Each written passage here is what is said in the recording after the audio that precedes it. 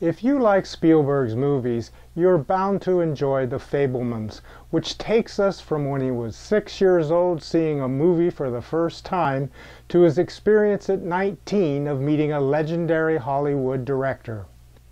We see how he made his first movies and what growing up in his loving but dysfunctional family was like. The Fabelmans is a heart-tugging comedy drama that left me with a smile on my face. In 1952, Mateo Zorian as Sammy, Spielberg's alter ego, goes to his first movie in a theater, The Greatest Show on Earth. He's frightened and fascinated by a horrible train crash in that movie, and later, at home, he crashes his train set over and over. We're going to use Daddy's camera to film it. Then after we get the film developed, you can watch it crash over and over till it's not so scary anymore. And your real train won't ever get broken. That's the great Michelle Williams as Sammy's mother, who unknowingly starts Sammy's love of making movies. His mom is a free spirit, a talented pianist who sometimes seems a bit crazy. Mom got a monkey!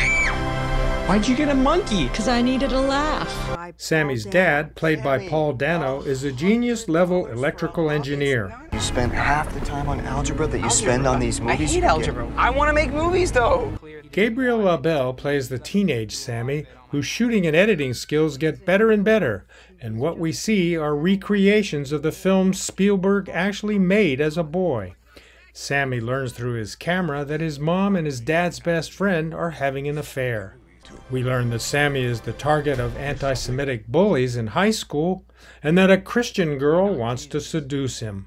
Jesus is sexy. Nobody knows what he really looked like. Probably he looked like you. Because he was Jewish. A handsome Jewish boy. On Oahu, The Fabelmans is showing only at Kahala Mall. That doesn't make sense. This fine movie should be showing everywhere. Terry Hunter, Hawaii News Now. What was your favorite part?